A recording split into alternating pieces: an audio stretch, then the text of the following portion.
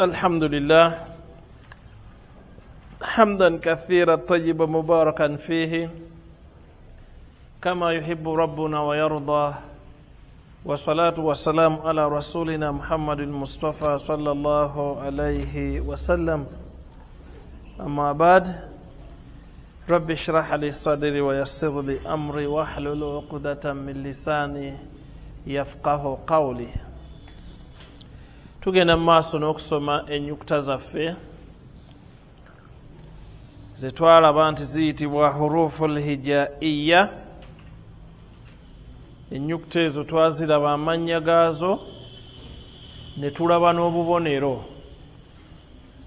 Kati ekyo kiba kitegeeza omuntu bw'aba akozesa Yasalna ng'alabye ennyukuta ezo, kitegeeza osobola okusoma okuva ku peegi ey'okubiri mpaka ku peegi ey'omukaaga. Zonna ezo obeera ozikola ki? Ozimanyi, kubanga zezo ennyukuta zokka ezeetooloolerera awo. Kati kozi kye tugenda okulabako leero, era nga tugula kadde atannaziyiga yeeyongera okuziyiga. Ziteekululwamu emiteeko emeka? Ebiri. Omuteeko ogusooka gwegwo gwe twalaba gwe bayita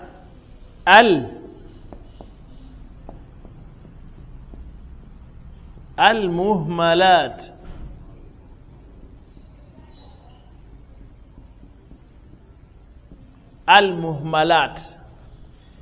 Al-muhmalat zeze ennyukuta ezitalina butonyeze, era nga buli omu bw'otunula mu Yasalnayo al-muhmalat ze zino: alif, ha'u, dal, ra'u, sin, swad, twa'u, ain, kaf, lam, mim, waw ne ha'u. Ezo ze bayita al-muhmalat, ennyukuta ezitalina butonyeze. Omuteeko ogwokubiri gwe al-mu'jamat.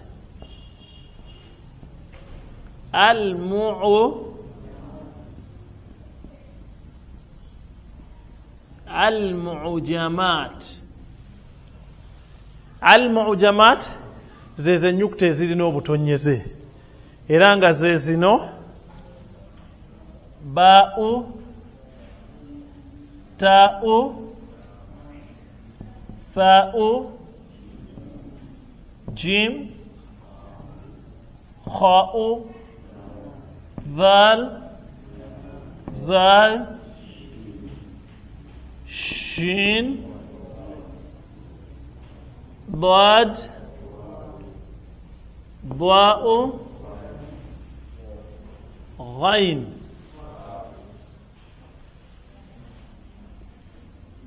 Fa'u, qaf,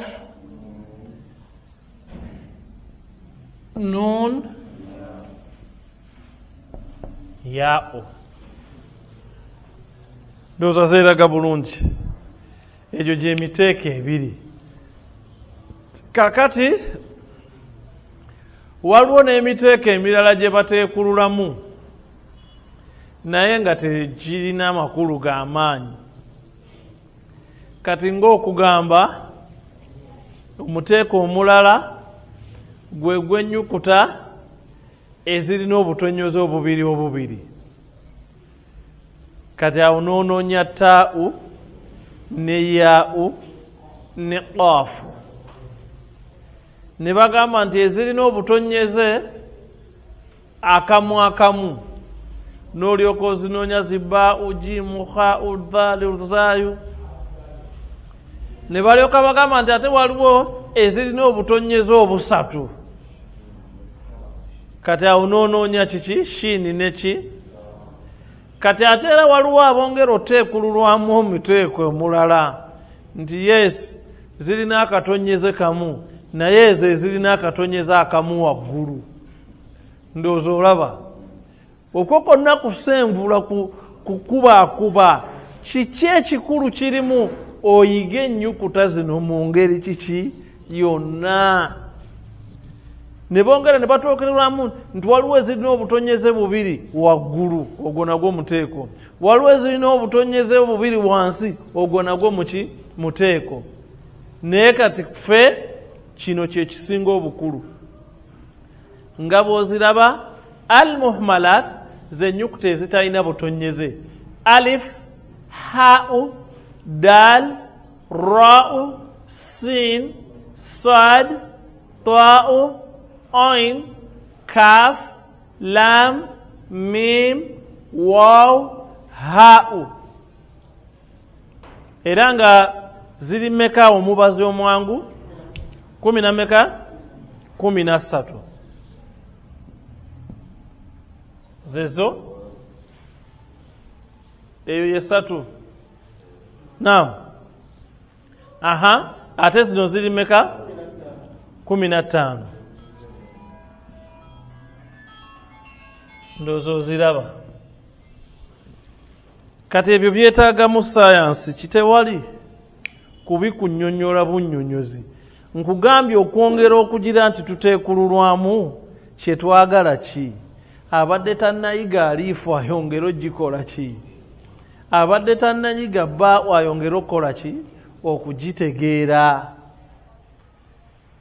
era kati kyetuliko gwakyagamba mbu aliifu zikyansumbuwa gwe tukyakola ki tuyungawo misomo omuntu asobole ozikola ki okuzitegeera ndowooza ntegerekese bulungi aha tuzisomemu eza al muhmalat bismillahi rrahmani rrahim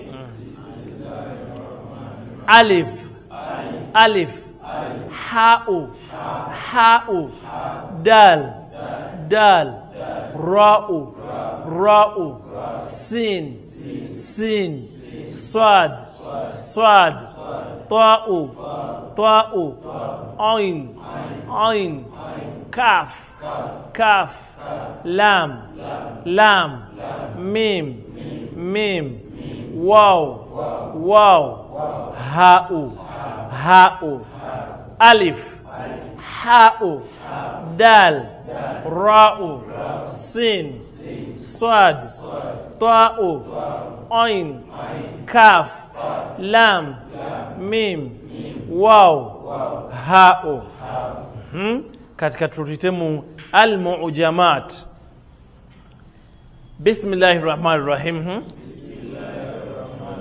ba'u ba'u ta'u ta'u tha'u tha'u jim jim kha'u kha'u dhal dhal zay zay shin shin ضاد ضاد ضاء ضاء غين غين فاء فاء قاف قاف نون نون ياء باء تاء ثاء جيم خاء ذال زاي شين ضاد ضاء عين غين فاء قاف نون ياء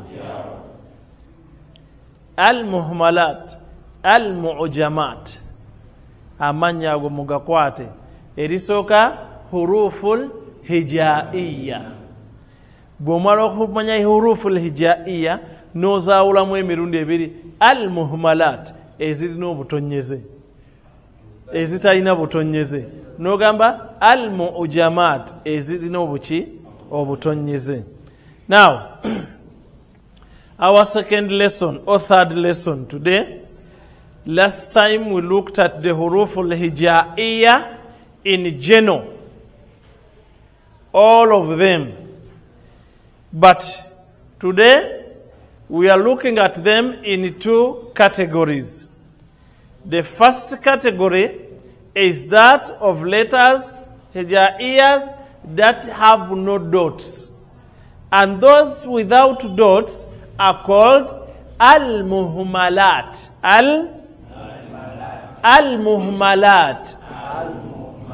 That is the term given to all letters that have no dots. Then the second category is that category of letters that have dots. And those ones are called al-mu'jamat.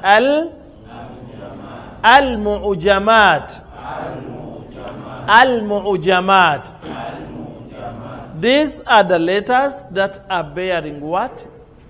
Dots. The muhmalat are 13. Mu'jamat are 15. In total, they make 28. Those are the huruful what? Hijaiya. I want to draw your attention that these categories might not mean something big. But all in all, we are intending to make someone who has not yet mastered the letters to master them again. As we are teaching these ones, that the muhmalat are alif, ha, dal, ra, we are making you still learn the alif, ba, ta, up to ya. Further, you will find that there are some people who continue categorizing them into other categories. For example, some will say there are those that have only one dot. Then you look for those letters that have one dot. They call that a category. And on top of that, they will also say that, yes, still, they have one dot, but some have one dot down. That is also a category. Those that have one dot up, that is also what? A category. They will also continue saying that there are those that are having two what? Two dots. After considering that, they divide it further, that two dots up and then two dots where? All those are categories. But the thing that is in that is to make you be helped to understand these letters more. Because in recitation, you will find no use of those dots, whether they are down, whether they are up. In some instances, you will find that some letters, they do away with the dots. But because you know that those dots are there, that is that letter, so you will be reading them. So that is not a lesson to put much attention on. Attention should be put on understanding these letters. That is why we are reading through Al-Muhmalat. Bismillahirrahmanirrahim. Alif, alif, ha'u, ha'u, dal, dal, ra'u, ra'u, sin, sin, sad, sad, ta'u, ta'u, oin, oin, kaf, kaf, lam, lam, mim, mim, waw, waw, ha'u, ha'u, alif, ha'u, dal, ra'u, sin, sad, ta'u, oin, kaf, lam, mim, waw, ha'u. Aha, we read them together. Alif, Bismillahirrahmanirrahim. Bismillahirrahmanirrahim. Alif, ha, dal, ra, sin, sad, ta, ain, kaf, lam, Now we go to Al-Mu'jamat. Al-Mu'jamat, these are the letters bearing what? Dots. And they are Bismillahir Rahmanir Rahim. Ba'u, Ba'u, Ta'u, Ta'u, Tha'u, Tha'u, Jim, Jim, Kha'u, Kha'u, Dhal, Dhal, Zai, Zai, Shin, Shin, Bod, Bod, Ta'u, Dha'u, Dha'u, Ghain, Ghain, Fa'u, Fa'u, Qaf, Qaf, Nun, Nun, Ya'u, Ya'u, Ba'u, Ta'u, Tha'u, Jim, Kha'u, Dhal, Zai, Shin, Dad, Dha'u, Ghain, Fa'u, Qaf, Nun, Ya'u. And how we read them together? Bismillahir Rahmanir Rahim. Ba, Ta, Tha, Jim, Kha, Dal, Zai, Shin, Swad, Waw, Ain, Fa, Qaf, Nun, Ya. That is good.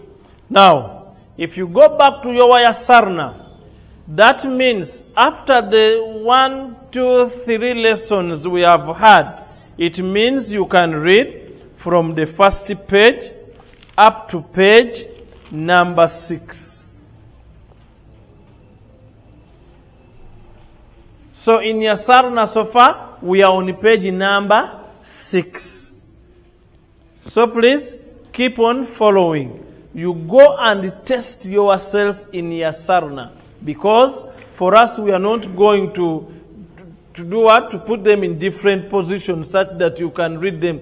But go back to Yasalna from page 1 up to page 6.